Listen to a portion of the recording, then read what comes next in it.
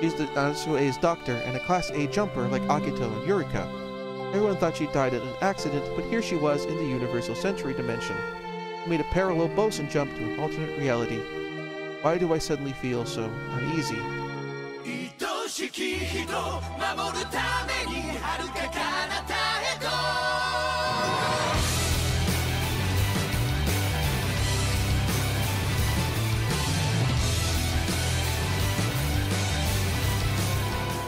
And we are back.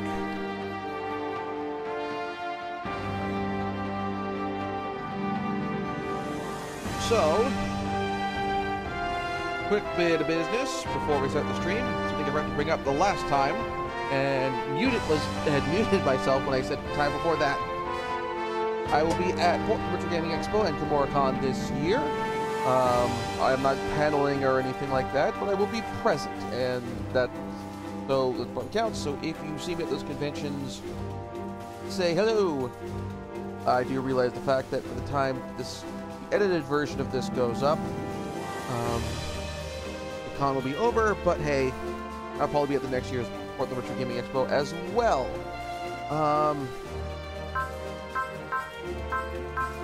Some orders. Skill count.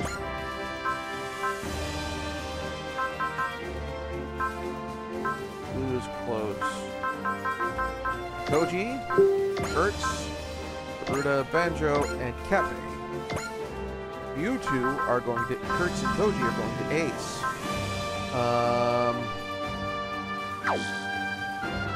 Experience points, let's get lower level characters leveled up.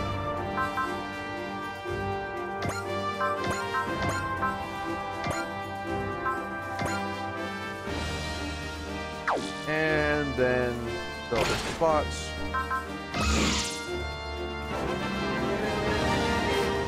Alright. Catch. Another album. Nice. Before I forget,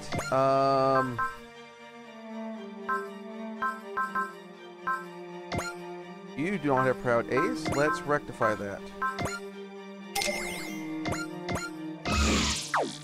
Which means now you're an ace too, so let's get your ace dialogue cutscenes real quick before we get started.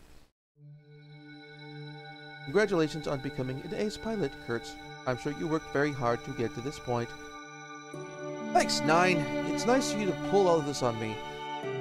I know it doesn't make us even, but if you want to know anything, I'll tell you all about it. Well, there is, but it's about men and women, isn't it? That's okay. I've heard from a lot of people that you're very interested in relationships. Yes, but not from your lecherous perspective. Oh, come on, is that what you think of me? They call me the love sniper for a reason. I know all there is to know about love, and then some. What I want to know is about romantic love. Specifically, I have no interest in flirting. If you keep pushing your luck like you are right now, I think I'll report you to Captain Testarossa and Lieutenant Clouseau. Understand? Alright, lay off. Anything but that. Actually, what you really don't want her to do is report this to Lieutenant Mao. Now that's more like it. Now, instead of love, why don't you tell me who you really like most and why? Oh, it's so hard to choose though. I like so many women. Could it be her? Her? Maybe. I think this conversation might be a waste of our time. Nothing you say will help me with my research.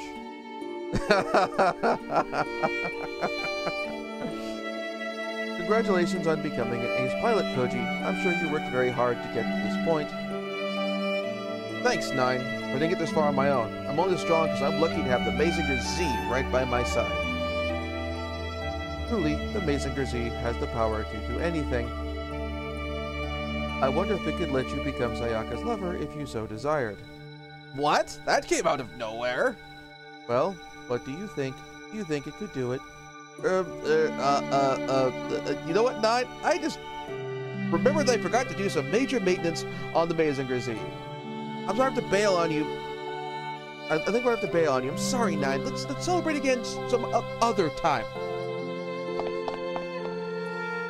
Wait, Koji, you didn't answer. What an interesting reaction to my question. Maybe it means he loves the Mazinger Z more than Sayaka, or he's just really shy about the topic at hand. Alright.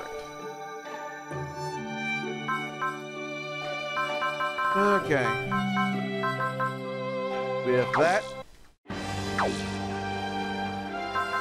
Also 2 more aces and a new emblem. Quickly save again.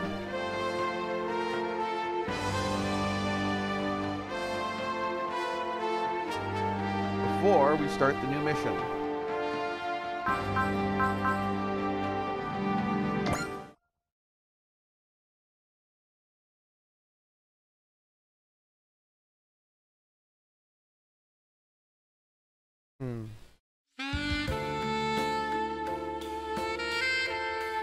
Audrey! I never told you the truth about myself, did I? I wanted to hear the truth from you.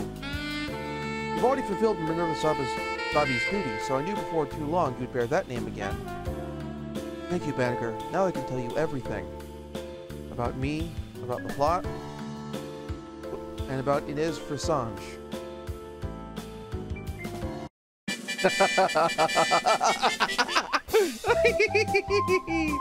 Oh, this is one of the bits I love from Nadesico. What is this? They said they explained everything on board the Nadesico, but what are these decorations? This is Nadesico what and why? I believe the proper title is The How and Why of Nadesico. You know about this, Titra? This is how they carry out briefings aboard the Nadesico, apparently. This is my first time seeing it for myself. It's not really that big a deal. I love Akito just delivering, like the fact that we haven't changed his character design. He still has this dark, brooding, and gloomy look about him. It makes his reactions, this somber, serious face, it makes his reactions to all this lunacy all the more hilarious. It makes him truly the comedically serious for all this wacky stuff is going on. And Akito's reaction is just sit there stone-faced like, yeah. You all think this is crazy and insane and off its rocker, but this is completely normal. Fine. Everything is fine. Well, it's about time for the explanation lady to show up. I bet they've really put their hearts into it.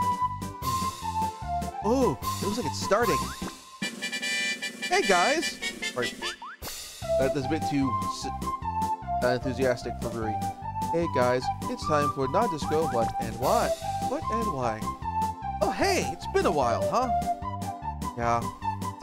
Really tough to play the rabbit without the costume, you know? You two are so tense. You can't get all shy at a time like this. Sorry, a lot's been going on. Yes, I know, refined beauty's important, Captain, but you shouldn't push so hard. We're doing it? Let's get started. Take care, everyone. I'm not happy about this. Well then, it looks like she totally misread the room. It sure does! Alright then, it's nice to meet some of you, and nice to see you again for others. I'm Inez Fressange. So then, let me explain things. There it is, the motto of doom! Feels like their opening is missing something. Inez, you were a Class A jumper. I thought the Martian Successors had you killed. That's half true, half misunderstanding. On the orders of Captain Akatsuki of Nergal, I've been searching for the lost Nadesico, and in particular the calculation unit. As everyone knows, that was part of the fight with the Martian Successors. For anyone hoping to manage bosun jumps, that calculation unit would be key, something they definitely want to control. And after a great deal of difficulty, the Nergal research team found the Nadesico, but just then the Martian Successors attacked. And my companions fell one by one and prepared to bosun jump for my life. But this time it ended up completely different from the ones I usually made. Parallel bosun jump. Bosun jump is a simultaneous movement through time and space, going back to the past and returning to the present. When you come into contact with the past, that can affect the present world you return to, which could create a time paradox.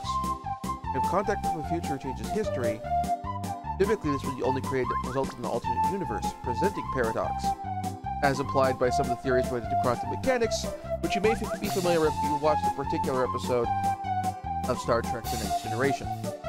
However, a boson jump apparently makes it possible. I don't get it.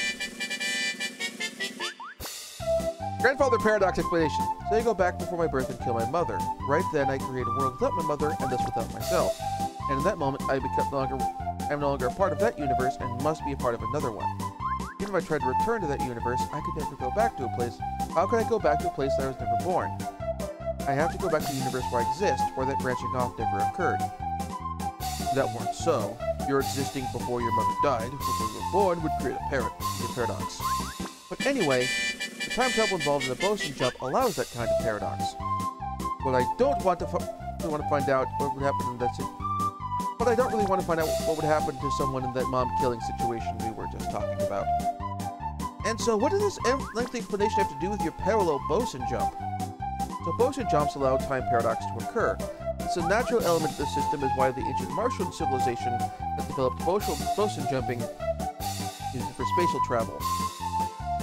Basically, we guess they had some process to intentionally prevent sliding into parallel worlds.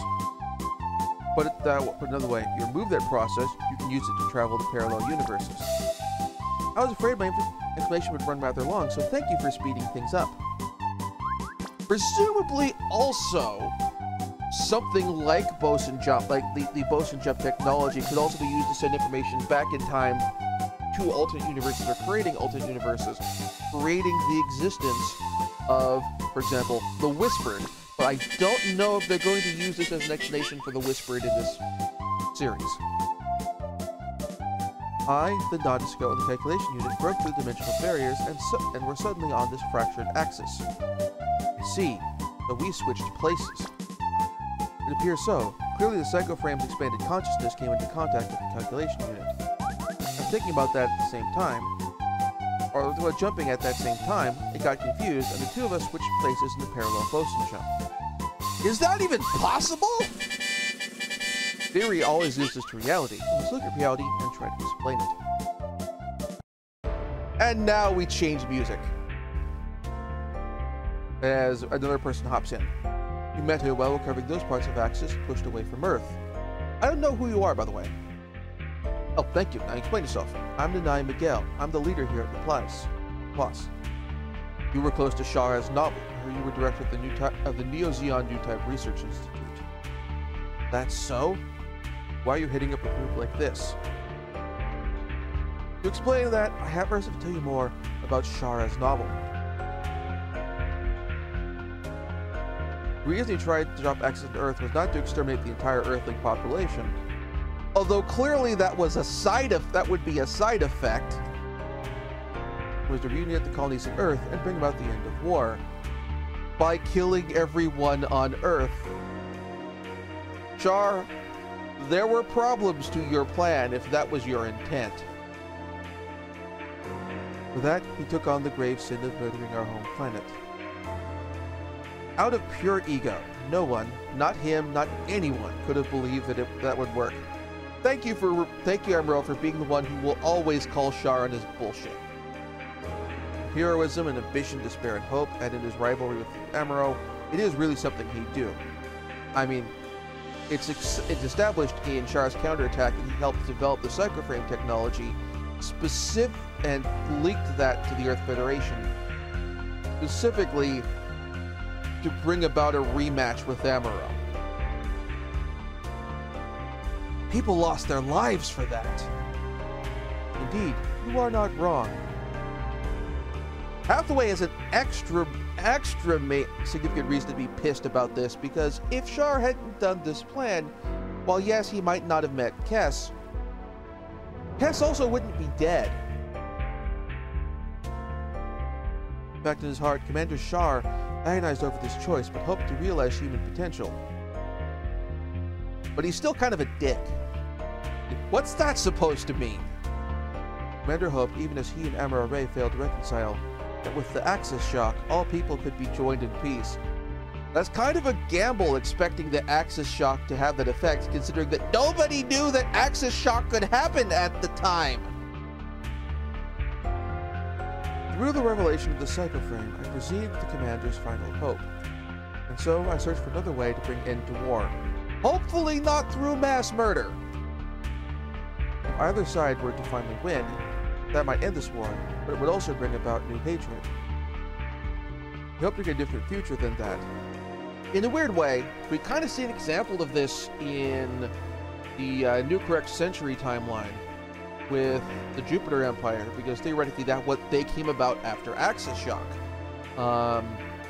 You had lots of Neo-Zeon and other people going further and further out to like Jupiter. The Jupiter Empire rising out of that. So it's not a reasonable guess to make.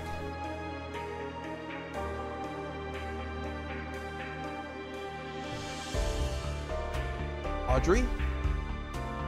And to that end, I've been in contact with Her Highness petitioning for a ceasefire. Sadly, her way of thinking is rare in the military-ruled Neo-Zeon of today. Funny how that works with military dictatorships, with fascist military dictatorships. However, with the colony's help and silent sympathizers, we can't be ignored. The war has gone on too long. Of course, there are still those who carry hate from the One-Year War and the Federation's action before it. And there are those who carry hate from the One-Year War and the Neo-Zeon's actions during it. Asking them to just forget might sound futile, but if they don't do so, I believe humanity will have no future. The place was formed in secret, but once Her Highness joined, we started to grow beyond all our hopes. So we are explicitly actually covering up or painting over the revelation of Laplace's box from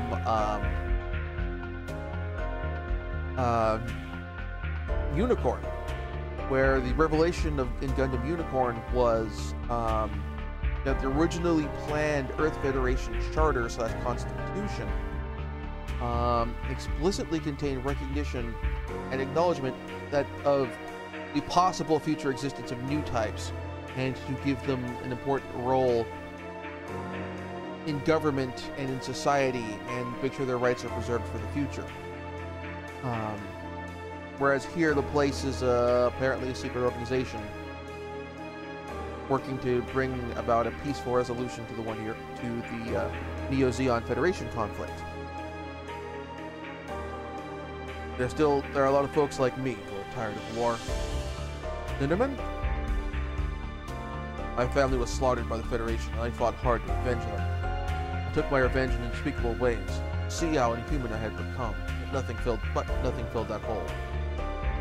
I started to lose my desire to kill, unsure if I should slog on to my death like that. Then I met Meridia. I was living as Play 12, having lost everything else. I thought she should join my quest for revenge, but then it suddenly seemed so pointless. The last straw was the battle in Dakar. When I saw Mahdi's daughter devoured by hate, I thought of Meridia in her place and quit the fight. You mean Lonnie? Then I met someone like me, who Meridia saved, and tried to join them here at the place. What? Who else did she save? You all know him too. He would like to greet you himself. He's on his way. Good to see you all again. Alberto! Imagine meeting the head of Anaheim Electronics in a place like this. It's precisely because of my place at Anaheim that I've been touching the place. What do you mean? Anaheim set up cooperation with both Neo-Zeon, Zeon and the Federation, hoping to prolong the war. But that's all falling apart now. All because Leonard Testarossa has seized control of Amalgam. Wait, how is Amalgam involved in this? As I assumed, Anaheim Electronics was part of Amalgam all along. Exactly. As head of Amalgam, Leonard has cut ties to the Federation and joined Neo-Zeon. Now it looks like Anaheim's been pushed out of Amalgam. Why would he do that? Anaheim's size and influence, it seems like that would be a huge loss. I'm not sure exactly, but Amalgam clearly believes it can operate even without our support. Angered by Leonard's decision, Anaheim has joined the Federation and hopes to annihilate Zeon. That's a huge undertaking, even for revenge. If they mess up, it'll only accelerate the war. Even with Anaheim's help, though, the Federation's totally outclassed. So does Anaheim have something special planned?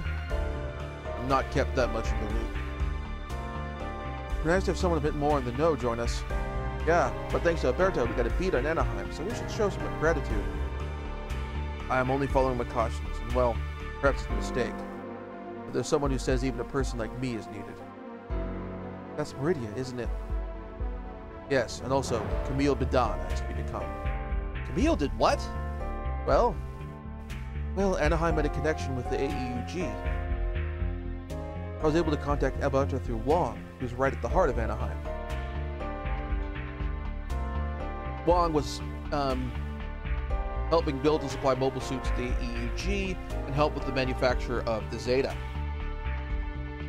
Wong, you mean Wong Li? Yes. When I was in recovery on Earth, he and his sister came to visit me a lot. That was also on Commander Shar's wishes. Because Commander Shar got to know Wong Li when Commander Shar was Quattro Pagina during the whole Titan situation. Apparently, he was really worried after what happened to me in the Crips conflict, but the commander always said he could never show his face to Camille. And so, as I hope to fulfill his dying wish in another way, I asked Camille to join us here at the place. In my heart of hearts, I can never forgive Shar's novel for what he tried to do. But for me, it's not Shar's goal I'm after, but the piece that led Commander Quattro to fight against Neo Zeon. That's what pushes me on. And that's why he returned to the battlefield. Okay, I'm hearing a lot of fine talk, but how exactly are you going to end this war? Why can't we take out Neo Zeon's top guy, like back in Hammon and Shar's day? I mean, we took out Hammon Karn. These days, that would be full frontal. Cut off the head, the war should end right there. Our goal goes beyond that. Ending the war in a single stroke will only lead to it happening again. It won't solve the fundamental problems we face. It makes sense. Taking out Zeon's high command at the end of the 1-year war led to the rise of Neo Zeon, commanded by Hammon. Killing her led to Shar taking the reins. Killing Shar led to Full Frontal taking the reins. And even Minerva's not able to drive this thing anymore. It's like trying to kill a Hydra with just a sword. Not a sword to torch like how Hercules did it, like cauterizing the wounds afterwards, but just a sword. So, this makes sense. Unfortunately, we have been unable to find the real solution ourselves. This is why we've contacted you all. Not Neo Zeon, not the Federation, but you. Are you saying we take down both Neo Zeon and the Federation? Do you think that's best, Judo? Of course not! That's the kind of craziness Shar Hammon would have tried. You're just as Hammon described you. You were close to her? When I was on Axis, Hammon taught me so much. And when I returned to Earthsphere, she became one of my few friends. Apparently, the Minerva Zabi's body double, or let's drop the there. Apparently, Minerva Zabi's body double was part of Hammon's plan to protect the real Minerva. The body double in question was found on Axis during the climax of Gundam Double Zeta. And that's why, on her death, Hammon Karn passed control of the colony laser to Her Highness. Now, in Unicorn, the colony laser is actually, bringing the mic, I've got an itch on my face, was under control of the Earth Federation and operating out of a mountain compound on Earth. I believe it was meant to be basically the old NORAD location, except even more firmly entrenched. So Hammon set all that up. While she was serving as a mentor, Neo Zeon was on the verge of falling apart from within. You mean Glemmy's insurrection? Glemmy Todo, the second antagonist of Gundam Double Zeta. Glemmy Todo was also responsible for the Play project. Yes, in order to suppress it, Hammon had the colony laser repaired after it was damaged in the Crips conflict. Since it was never used, in the end it was never used since Hammon and Glemmy both fell in battle, and Commander Shar went on to reorganize Neo Zeon. Since the control of Neo Zeon passed from Commander Shar to Full Frontal, the chief faction Neo Zeon is currently unaware of the colony laser. First I knew of it was when Hammon entrusted it to me around the time I joined the place. We'll keep it as a final deterrent in case it looks like Neo Zeon might actually destroy Earth. the space war, the colony laser could certainly turn the tide of battle. That's actually why the climax of Zeta has the AEUG trying to get and keep control of the colony laser. If we used it, couldn't we take Xeon head on? No way, we can't use it like that. If we did, the war would become a quagmire, inescapable. I know, just a thought. Indeed, you are just the people we should entrust with our power. You got in touch with us knowing you needed to check out your partners. We didn't decide on you right away. We also considered contacting someone in the Earth Federation government to oppose Neo-Xeon. That's why you were coordinating with Ensign Riddy. However, Councilman Marcinus tried to use me as a tool in his negotiations with Xeon. Ronan Marcinus, huh? He's chairman of the Government Issues Council. Got a lot of clout with Federation forces. You are all different from them. You believe this war to end, believe in a way to end this war without simply destroying your enemy. You leave the colony laser and calculation unit with you. However, you use it as the power to end this war. Are you sure that's okay? You all have shown your true intentions. I've seen it with my own eyes. I trust you. Please, use this power not for victory or defeat, and simply destroy Neo-Xeon of the Federation, but to find the path to peace. We understand. We'll take it. Thanks to nice help, we designed a solid system to contact the coordination unit via the cycle frame. No more research, you should be able to use it to voluntarily jump to parallel worlds. Mean it? We could go home? Home! We might actually go home! I could be on my way to Iskandar again! Neo-Xeon is quite a bit ahead in cycloframe research, though. Above all, we have the key calculation unit in our hands, which means we have a huge advantage of research materials, with the Martian successors having obtained a new Gundam. What's more, we have the cooperation of a Class A jumper. Adding to which, she's also a researcher.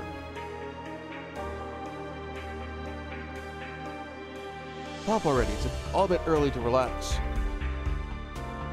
Before I share my recent results with you, the Yamato, there's no need to say any more. We'll use all our power to help bring this dimension's war to an end. It's the line there. We won't do it for any reward. We won't do it for any reward, but because people living here and now in this world, we wish to fight for peace. Thank you, Commander Okita. Power beyond that of the Federation and Neo-Xeon, and gathered here, people from 3 different dimensions. Something big is going to happen. That will be the true test of human potential.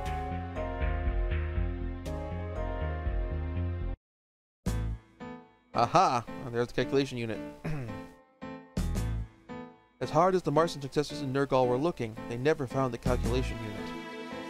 Who would have thought it was in another dimension? Even if there had been no problems with the boson jump, the idea they could penetrate the dimensional walls and pick up a jumper's thoughts is incredible. But this means that boson jumping will become a tool of war. But it's not a weapon used against enemies. It's got a power to end the war. Akito, are you sure? It's optimistic, but I want to believe it. I want to end the fighting, and quickly. You're right. And after that, I know boson jumping will help to bring out humanity's true potential. And I have the power to connect 3 dimensions: AD, New Correct Century, and the Universal Century.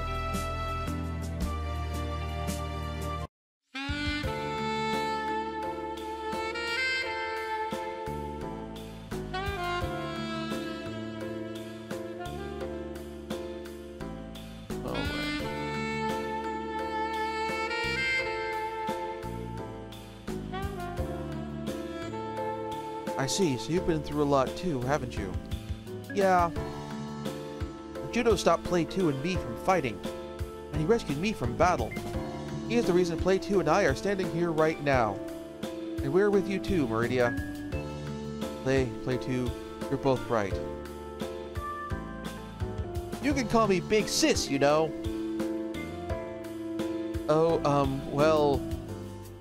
That'd be weird, considering that I look older than you. And the reason your character designs look younger is because in our original series, both of you died. Never mind her, even I still call her Play.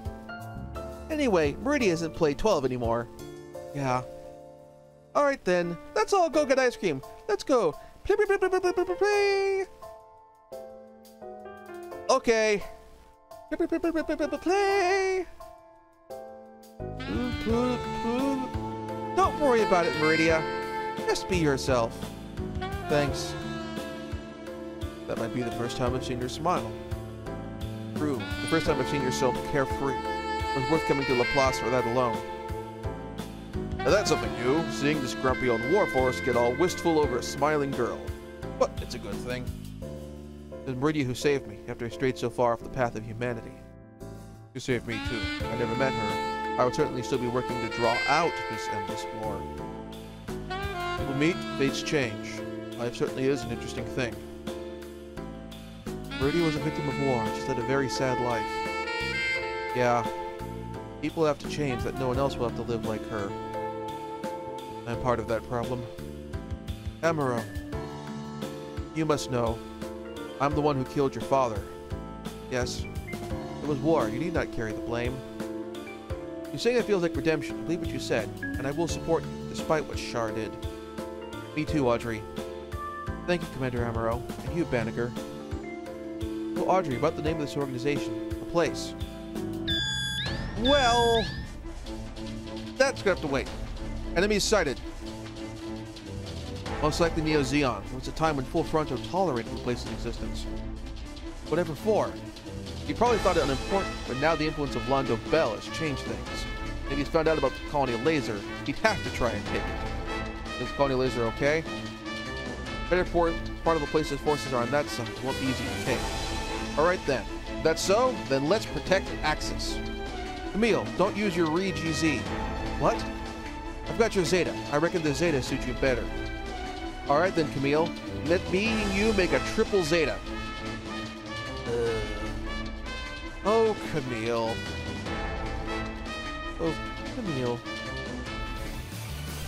Thank you very much for watching. If you enjoyed the show, please like and subscribe. And also consider backing my Patreon. Patreon backers get episodes up to 1 week early of this show and any future Let's Plays. Also, please consider backing my Ko-fi. Toss me a few bucks also helps support the show, and it's not a monthly obligation or anything like that.